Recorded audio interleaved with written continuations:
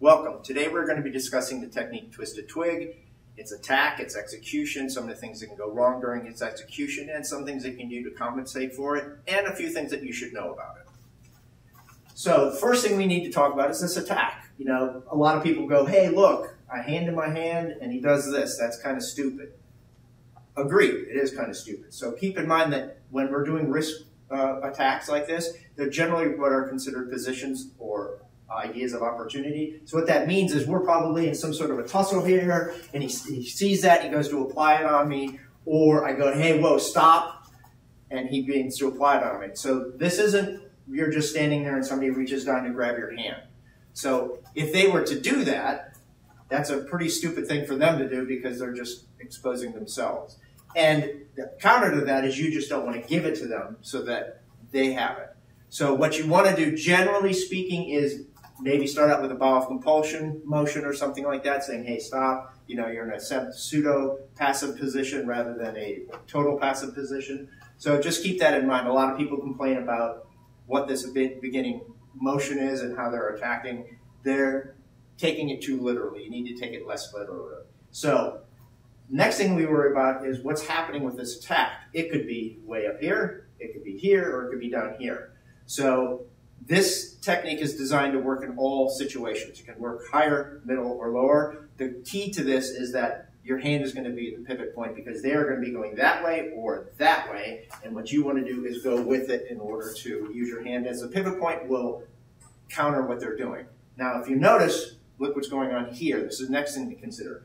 He's doing what's called a two-hand wrist lock, right? He could just as easily be doing a one-hand wrist lock. This, again, will work in either situation. If it's a one-handed wrist lock, you would check their hand off and then begin to do this motion.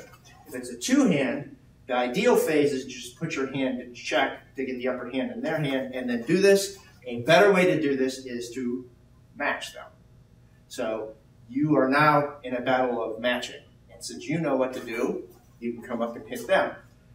Thing that you don't want to do if you're going to do this option is bring it up, because that gives them a bigger opportunity to hit you. What you want to do is try and drop it down. Why? Look what just happened to his face. I'm going to be coming up with an elbow, and I'm going to drop him down into that elbow.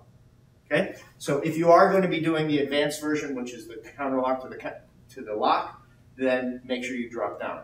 Use a smaller circle rather than a bigger circle. Okay? So he begins to apply this, and as he begins to apply it, we're going to notice the pressure on there. So what we're going to do is throw this elbow up and in to hit up under the chin. There are two positions you could be in here. You could be in a neutral bow, which doesn't quite give me the distance I need for this, or I could be in a horse. So what we want to do is be in this horse, especially if you're a smaller person, because you're going to need that extra reach in order to get to their chin. Okay? So though you could do a neutral bow, it's far better to do the horse because what's coming next also is in alignment better for the follow-up maneuver. So what we're going to do, we get to the counter, hit. Now, one of the things that you'll see people do is they will pull a hand back in order to get the elbow, and now you're in what's called a pass line position. You have to worry about that. What we're going to do is something very similar to what we do in Heavenly Ascent. You just drop this up and then drive your weight down and in towards this opponent. Okay? You don't want to make this a big line in which they have time to counter you. Okay? So we go 1, 2 this way. Now the next thing you also see people do is they'll pull their hand out or circle it in order to get to the groin. And again, you're in a second pass line position. So what you want to do is something similar to what we do in circling wing. What you want to do is just turn your body and drive everything towards that opponent. If I were to pull my hand out this way and do a circle, you'll see a lot of people lean away. And what that means is my weight is going that direction, my hip is going that direction. What I want is everything going in the same direction. Okay? So let's review this a little bit more. We could counter, we could check, and if it's a one hand, we could check to the check. Either way, it's the way we're going to start. This could work high, middle, or low. Doesn't matter. Hand is the pivot point. We come up into a horse, not a neutral bow.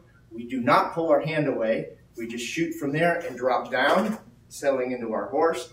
Turn away, shoot everything in, keeping the left hand as a check. Lean back if you can, cross up, cover if you find it necessary and you want to do anything else in that technique, you're more than welcome to. You don't have to leave at that point. There's buckles and other things that you can do. So just slightly faster so that you can see how it works.